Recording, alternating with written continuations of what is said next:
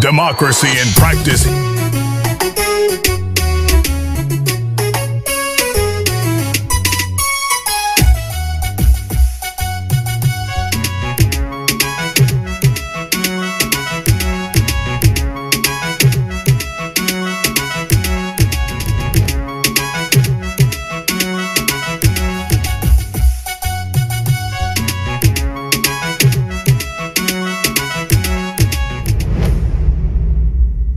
Welcoming you to another interesting edition of the program Democracy in Practice, reaching you from the stables of liberty. The name remains Abdul-Azeez Ahmed Kadir. Well, if you say the race is getting tighter, you will be right. Well, the People's Democratic Party, the oldest political party, if you like, in this dispensation, at least from 1999 till now, we would say, seems to have crossed a great hurdle.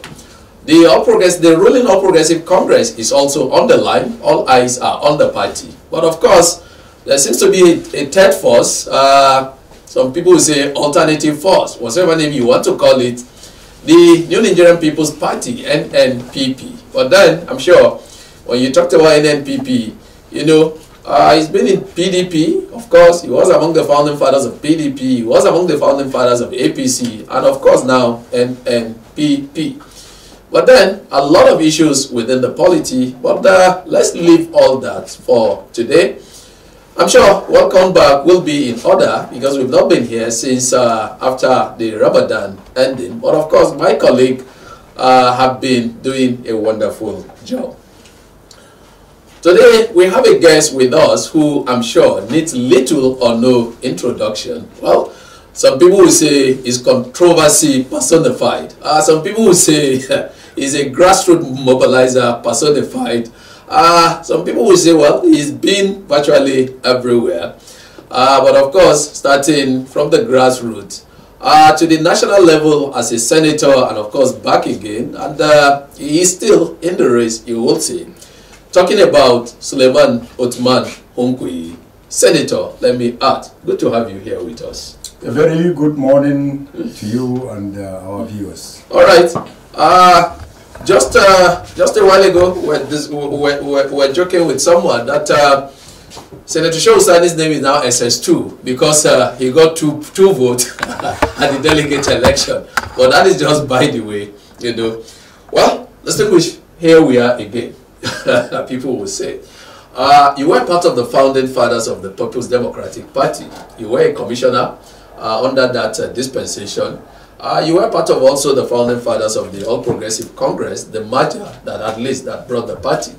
But here we are again with NNPP. What do we make of that journey? What you make of that journey, thank you. First of all, I think thank you very much for agreeing to host me today or this morning. And directly to your question, what does Nigerians make out of the current polity? Okay. That is the question. What should they make out of the current polity? Discontent. Majority of the electorate and the people are discontent. They are dissatisfied with what has filled the political space today. That is our assessment. Okay. That is our summary. That is our summation. And that is the reason why today we come up with what we feel is a credible alternative platform in the polity. Okay. So that discontent with the APC, discontent with the PDP, dissatisfied with the ruling party and its ways and means today, uncomfortable with what people know of the PDP, here is an alternative platform.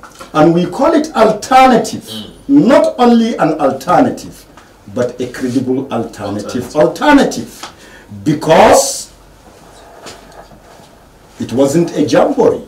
We picked quality, tested, and trusted leaders from within the discontent lot of the politicians to come together, incubate, think about it, find the square root between the two parties, reflect on the situation in the polity, to find and put on the table for Nigerians that alternative. We'll come to this alternative. So people will say you've also talked about this alternative in 2014, 2015 for the APC.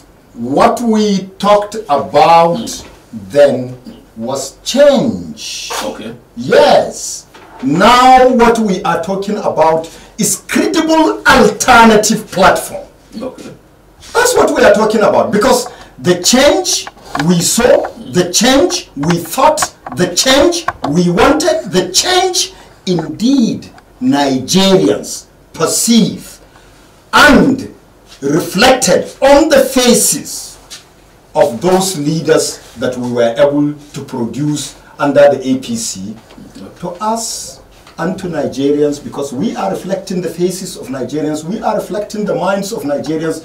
We are only trying to read in between the lines, and that's why we are coming with this. What will be the difference? Somebody will say, what will be the difference between this credible alternative and the change that some of you advocated in 2014, 2015?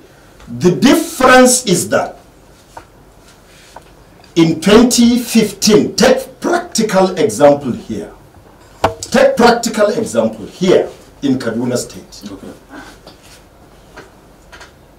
Somebody was made the governor and he is still the governor. Did it reflect the principles of change people of Kaduna State thought about? The answer is simply no. And that is why today, personally, myself, I'm spearheading this platform. Okay. Go to Kano. The people of Kano State went to the polls because they believe in some persons, they believe in some personalities, they believe in the credibility of alternative presentation then, and they chose their leader. But it didn't work. It didn't work because at the end of the day, the person that emerged as the so-called winner was not a reflection of what the people of Kano prefer. And that is why, again, we are not saying this in theories. In practice today, when the alternative platform was taken to Kano, it appears clearly it is not only an alternative platform, but it is a credible alternative platform, because the people of Kano scrambled onto that platform. So also in other states, so also on the national platform.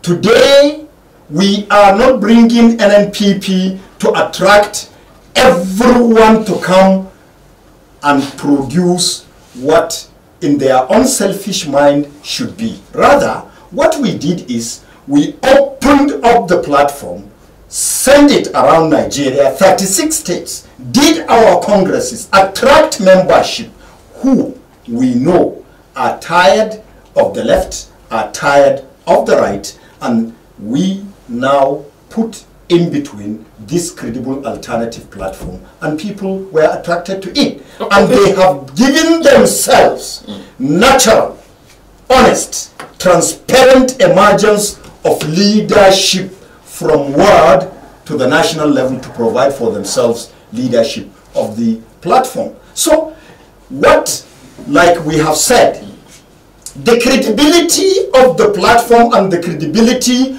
of the cream of leadership of the platform have already said volumes. Okay. Volumes already, Madam Abdul-Azeez. Volumes have already been deposited on the open platform today in Nigeria, where you see clearly what the ruling party of 8 years have not been able to produce in 2 years. Congresses from what to convention was impossible for the APC. At the end, they had to end up where a carrot and stick had to appear. What people will say the same thing was said about the PDP in 2014. Exactly. So you are now concluding my own part of the story. The PDP could not do it too. Where they did it here in Kaduna State, it took us a torturous 11 months without graduation. Timeline of congresses that should last for 8 weeks took 11 months, ended up with court cases because people have been brutalized. People were not allowed to express themselves. People at the end of the followership of the parties were cut off from decision making. Leaderships were decided in the dark room or back room of 1 or 2 supposed leaders to write names that are supposed to be leaders of those platforms. How are we sure? How are we sure NNPP may end up like the PDP and the APC? End up? I'm happy we are just beginning. So we are just beginning. So it's too early to say? No. If you want to say, you could say. You are entitled to your own opinion. But we are just beginning. We are just starting. Yeah. And from our start, yeah, let me lend my voice of experience to that. Okay. You agree, you said it, and it is not out of place. Hunkui was part and parcel of the cropping of each of those staple parties. The PDP, the APC World Congresses at the beginning in 2014. It took us a torturous 4 very, very torturous months just to conclude World Congress. Okay. Why? Like we said, laws are made to be observed.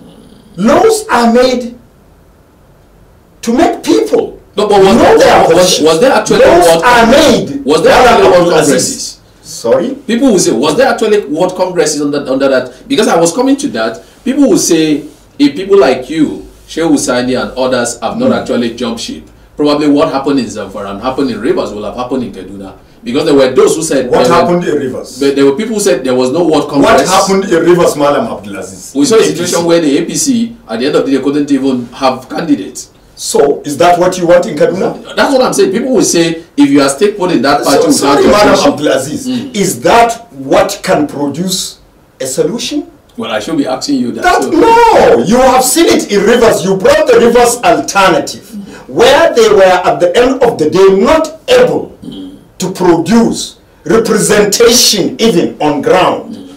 Was that what we wanted? To me, that cannot be a solution. I lead people. Was that the reason you left the party? To people.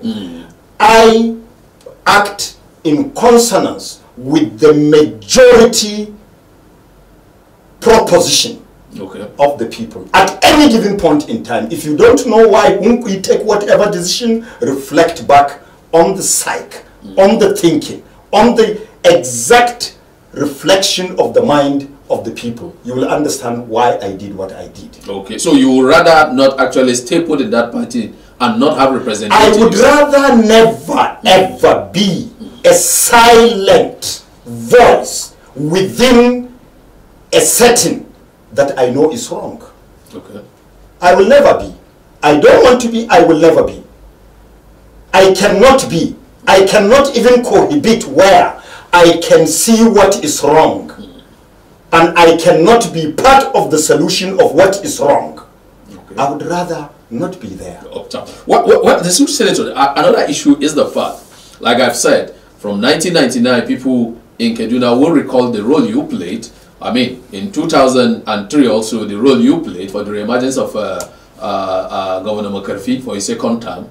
Of course, after him, Namadi also, we know the role you played for him to emerge as a governor. Even in Yakuwa 2011, even though you ran out the primary and lost out at Murtala Square, you ended up supporting him to become a governor. And people will say, well, you also supported Nasir El-Rufai to the point of disagreeing with some stakeholders in Kaduna, you know, in emerging the governor of Kaduna in 2015. But here we are today, you wanting to be a governor. And somebody will say, what has changed? So many things have changed. Okay. What are those things? First of all, as a psychologist and a student of psychology, never say never on the behavior of any human mind. Okay. Yes. Why? We come up with positive thinking all the time. Okay. Positive thinking then made us thought Nasir El-Rufai is or could be or should be and can be a good leader. A good leader must have some attributes. Okay. We misconceived. I don't want to use the flip side of the coin, but we misconceived. We are human.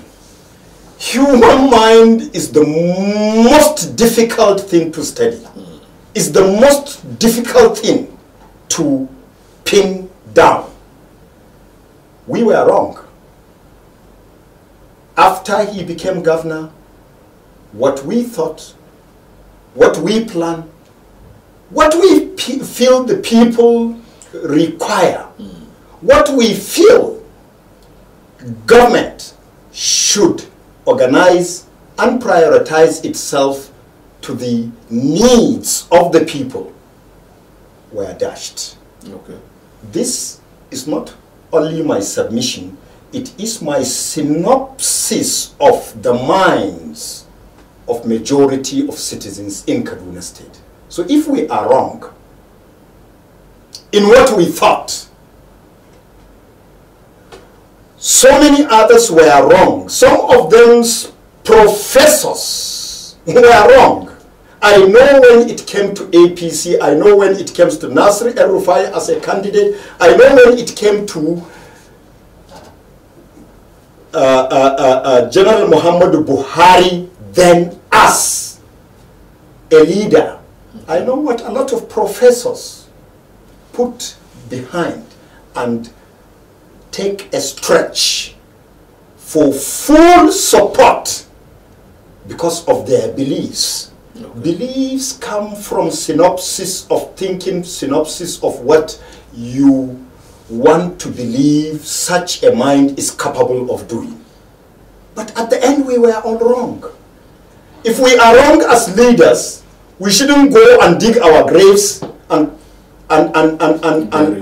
go extinct. What we are supposed to do is what we are doing now, is what we have done now. That is why we decided. Yes, we agree we are wrong. Yes, we agree in some instances we even have to tender some apology. Okay. Maybe we would have gone deeper to know. But again, note it, remember, for a human being, it is evident. Even our Creator, you could see people go beyond the limits their Creator probably provide for them. That is our Creator.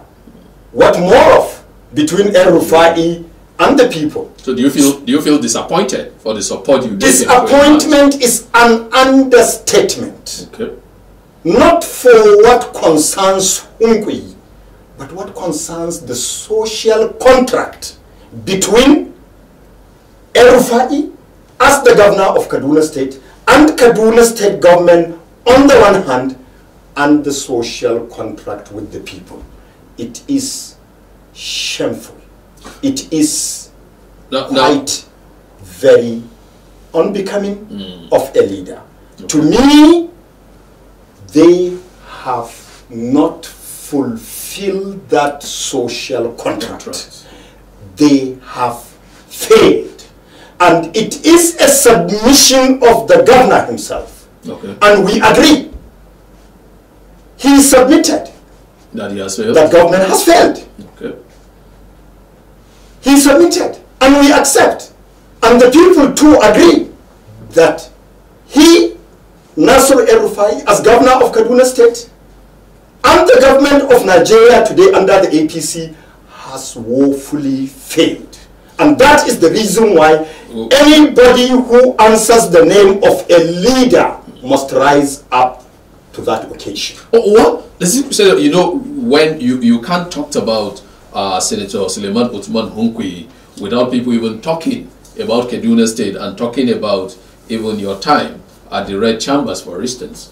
One of the issues that came to the fore, people say you were at the forefront of ensuring blocking, let me use that language, of the foreign loan to Kaduna State. The governor has said that several times, that if you had not done that, that probably Kaduna would have gone beyond where it is today.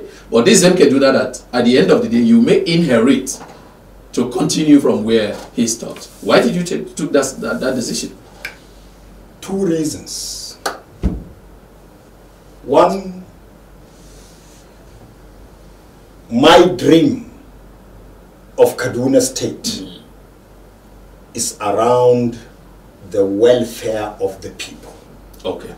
Me, as a leader, whether a governor or none or whatever, but answering the name of a leader, an elder, a statesman, a politician, leading one for that matter. The dream of my mind in Kaduna State is about the welfare of the people. You feel that it is not about roads and bridges alone. Road and bridges occupy a very insignificant portion of the social well-being of the people. Okay. That is why my priority as a leader, my priority as a governor, should I have the opportunity from the people, we feel one of them is to restore the dignity and confidence of the people to themselves as human beings, as citizens. They are entitled to some dignity. Dignity to do with the way they live, where they live, their livelihoods, their social interaction within themselves, peace, tranquility within the communities. These are, to me, one very key important thing. You cannot run a state of almost 10 million people where preponderant population, majority population within have their own hearts and minds and psyche brutalized for one reason or another. Issue of that social contract. It is one very key fundamental contract between any leader as a chief executive in our constitution. Okay. Preservation of lives and properties of the people. That contract, El-Rufai agreed, his government himself has failed. You cannot be building bridges at the expense of the lives of the people. The essence of that contract socially is defeated. Fact of the matter is that for somebody to adjudge himself a failure on the seat and still continue, and worst of all, he feels he has the right, he has the power, he has the choice, he has the decision to now bring someone and hoist on the people of Kaduna State to go for another 8 years is an abomination. It is a challenge to me as a citizen in this state. It is a challenge to the common people. It is a challenge to our common matrimony as a people, as citizens, residents, and owners of this state. Okay. It cannot continue. That is the reason why you could see we are not looking for a solution from the APC, because what has happened already tells you if you follow that route, it's a cul-de-sac. Right. So also the PDP. I have said it. Sorry, Madam Abdul-Azeez. Let me quickly conclude. Okay. That is why the NNPP is here today. It is a credible, unblockable political platform as an alternative to the people. All right. It's the hub landmark of the program, Democracy in Practice, reaching you from the stables of liberty. And our guest today, distinguished Senator Suleiman Othman Hunkwi, is the gubernatorial candidate of the New Nigerian People's Party. Let's take a quick break. When we come back, we delve into other issues. We'll be right back. Democracy in Practice.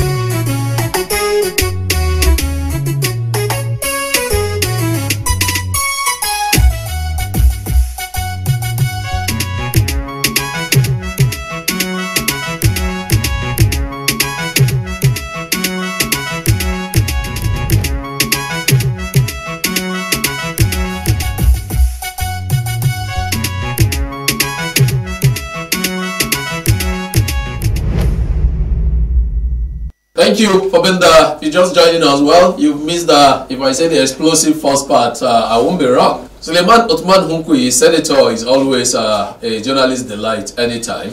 And he is our guest today on the program Democracy in Practice, reaching you from the stables of liberty. The name remains Abdul-Azeez Ahmed Kadir. Well, distinguished Senator, so many issues there. Of course, we are just counting down 300 and something days to go to the end of this administration, as it is, and the electorate will have the final say at the end of the day. But of course, we've been, I said, when we get to the bridge, we will cross it, definitely. But again, after all said and done, when the parties give candidates, the electorate will have the final say. Now, what assurance are we actually giving to the electorate there? Let's start from Kaduna State, for instance, where the debt profile of Kaduna, incidentally, you were a commissioner of finance. So when it comes to finance, I'm sure nobody will actually hide the books or cook the books for you, as we will say. What assurance can the electorate actually out there get that if and when you come to be, things will be different, that my children will not be paying a debt burden of thousands of dollars that probably they've not benefited from? Well, thank you very much for that question. I think there are two portions or answers to that question. Number one, you can see the third reason why you didn't allow me answer that question fully. No, time didn't now allow you have brought it. You have brought it again. Okay, and that you have the opportunity is the third reason we wanted not only to block, but to moderate. Okay. We are saying $350 million for Kaduna State, for infrastructure, 4 years to go into an administration. Wait a minute. Can you moderate that? Okay. What are you going to do with the money? What is the tenor? How long will it take? What is the moratorium period? All these questions we felt as representatives of the people, we needed to moderate them. But alas, in their own way, in their own terms, that loan must be granted and must be awarded, and the proceeds must be taken. Now the question you asked, Kaduna State is only after Lagos State today in debt. Okay. And the revenue profile of Lagos State in comparison to that of Kaduna State is by far stronger, more flourishing than anywhere near Kaduna State. That's what. So, why? Why push the state into that kind of debt? In other terms, up till this minute we are talking about, the problem is not the $350 million loan or World Bank loan. No, it is not.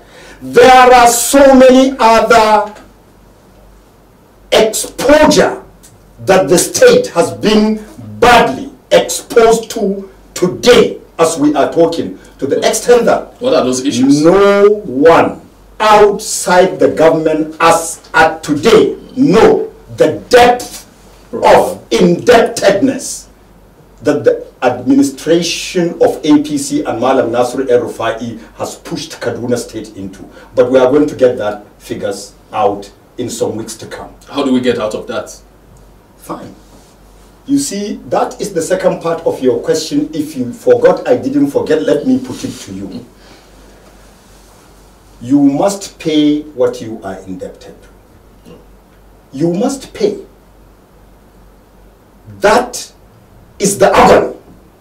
Now, that is the agony. It's Kaduna State government. Kaduna State has to pay. Kaduna State must pay because they contracted the indebtedness or loans when they were given the trust of leadership. That was again the fourth reason why, as co-travelers on that journey, we felt anything to do with debt should be moderated. It should go beyond the decision of the governor or his immediate cohorts who will decide on behalf of over 9 million people and decide for another population of additional maybe 6 to 7 million people unborn in the next 30 years are supposed to carry that burden. It is too much of a grievous,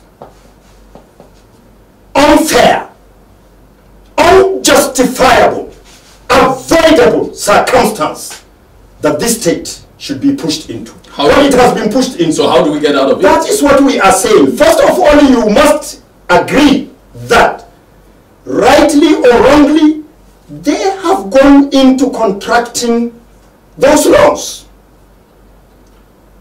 Part of the way to go is to agree, first of all, what is the extent of the debt.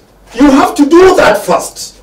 You must do that. You can, if you do start thinking, how do you get out of it without knowing how deep you are in it, you miss the point. Because when you are to pay those loans, it will not exterminate you. It will not exclude the government of the day in carrying out the most basic responsibility of state.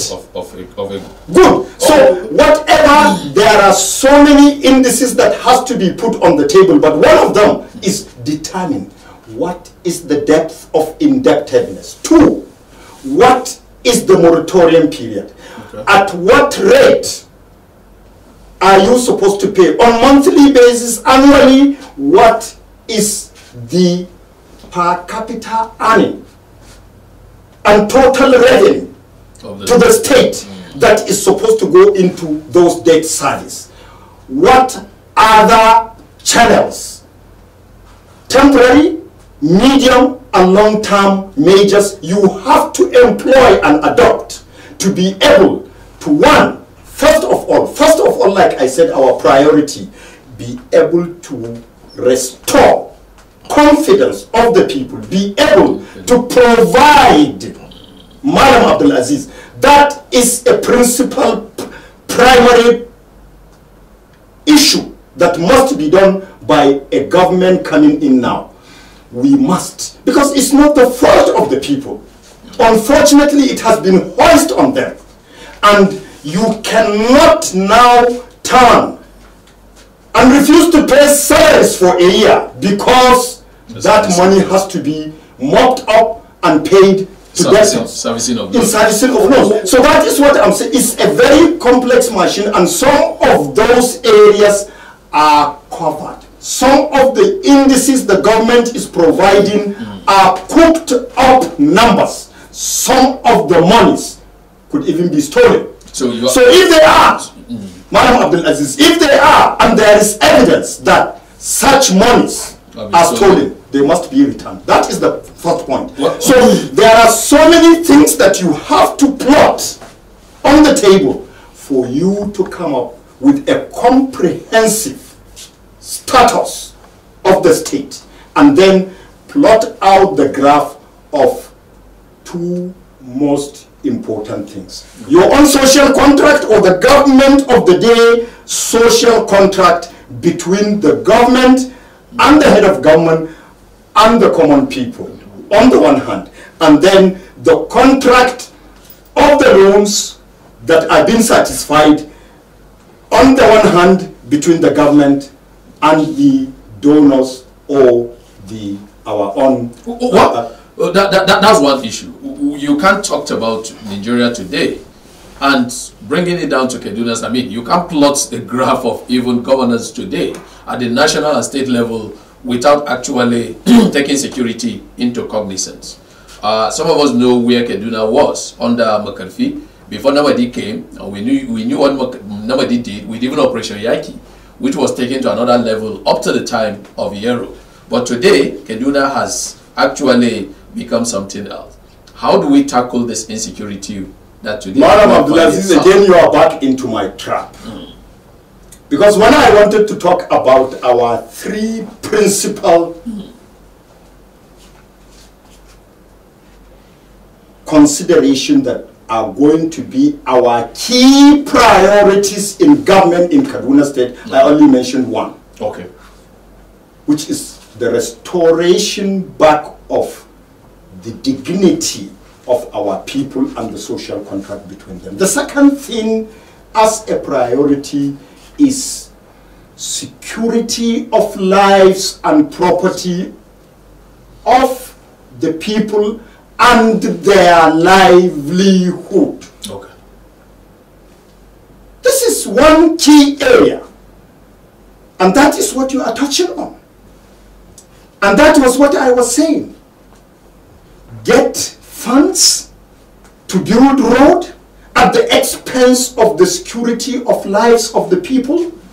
A government, one of the most fundamental provisions of the Nigerian constitutions, one of the key provision, prominent, strong, outspoken contract between any governor or leader in Nigeria and the people is the security of lives and property. Yeah, but today here we are. Excuse me, Madam Abdul-Azeez, you asked the question. That is what we are saying. How do we get out of this?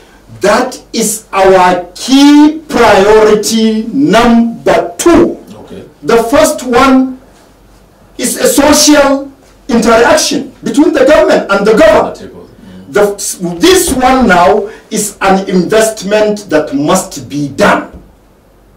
It's a priority investment. How do you intend to do this? First of all, you have to dismantle that unserious machine that has been set by this government. Which machine is that? Good. The contract is not between anyone and the people. The contract is between the governor as the head of government and the people. He swore in to safeguard lives and property. But when we come today, we see that the governor decided that main event, that main social contract, that main very critical point has been shifted away. The so-called ministry today and a commissioner appointee is the one in charge of security of lives and property in Kaduna State. Oh, but they will claim it is an administrative work. The security agents are on ground. That is the way you see it, Madam Abdul. That is what I see it differently. And that is what I tell you. You ask me the question and I answer. To me, that is too much of a priority to be placed on a third-party agreement. Okay. It is the first most important fundamental contract between Kaduna State government, between Nasir El-Rufai as the governor, who went and took the Quran and swore to uphold the provision of the Constitution of Nigeria. And the first fundamental segment of that Constitution is protection of the lives of citizens and their property. Excuse me, Madam Abdul-Azeez, excuse me. Good enough. He accepted he has failed. His government has failed. That is to tell you that the first thing to do, the next thing to do differently is to dismantle that machine that put any other thing first before the security of lives and property in Kaduna State. Give every priority.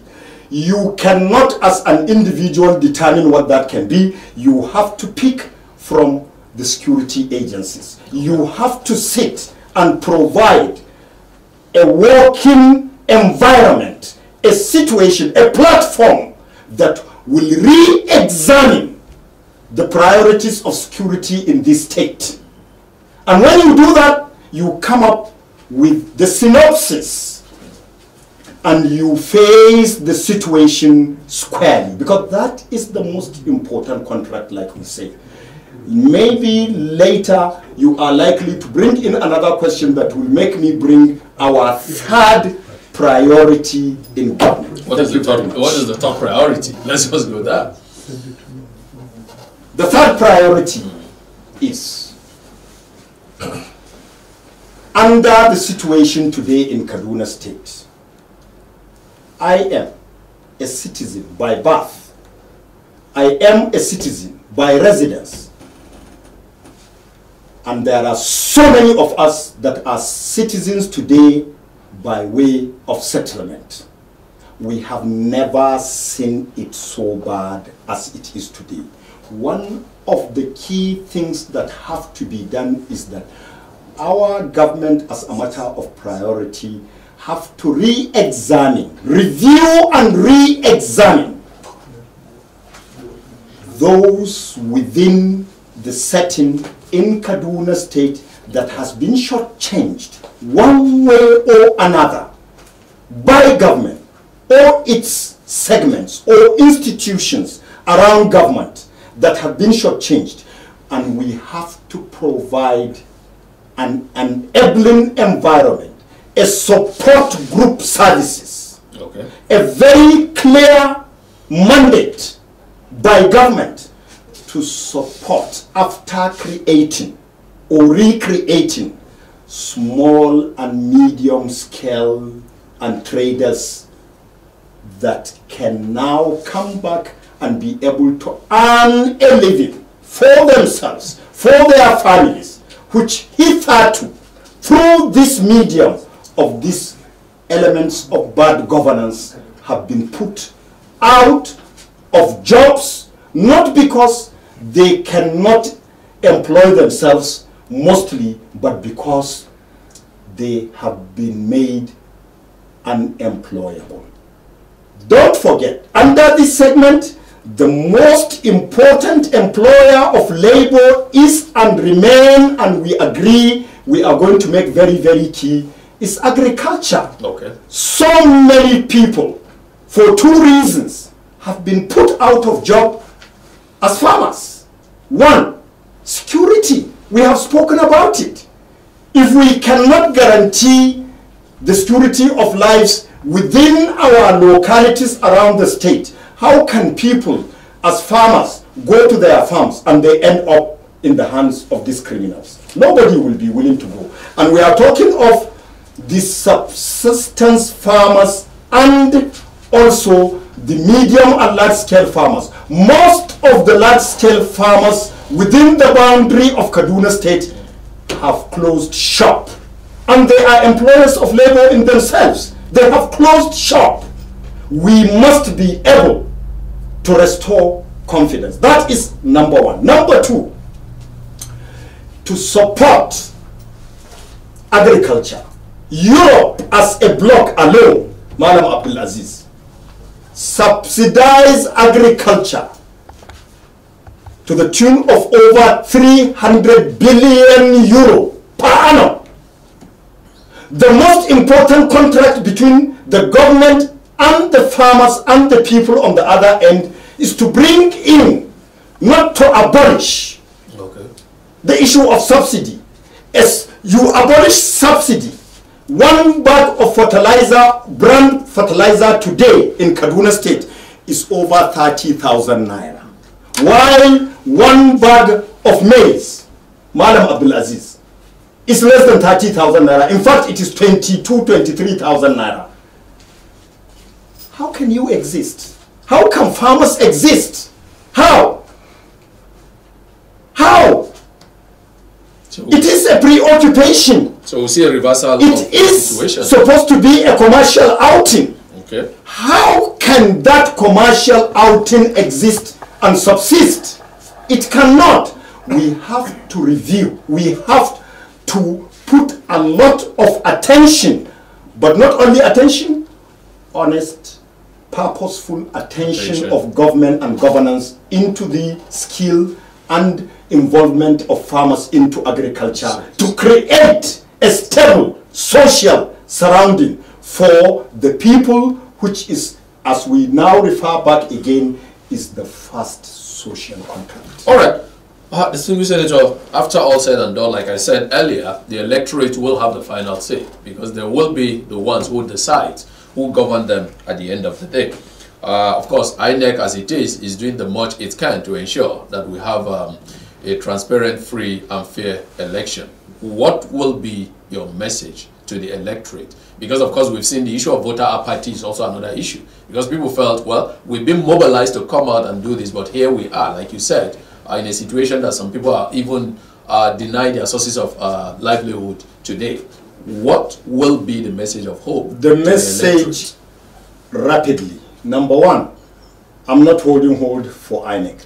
INEC over the past few years have bring in very credible, reliable efforts that has been translated through technology in safeguarding the chastity and provision of transparency into the activity of elections. People should take advantage of that. Two, people must know that for now there are three parties. They are putting three people, but I said it's 3-party, 2 candidates. Later we'll do analysis on that. People can only be able to have a break if they provide for themselves a break. I will guarantee people, as I'm talking here now, with the provision of technology into our election system, what you go out to vote largely is going to be what you are going to have. So people must regenerate their confidence into the election process because INEC has done a lot. Take provision of the Anambra election. There is practically nothing on earth the APC has not done to rig that election.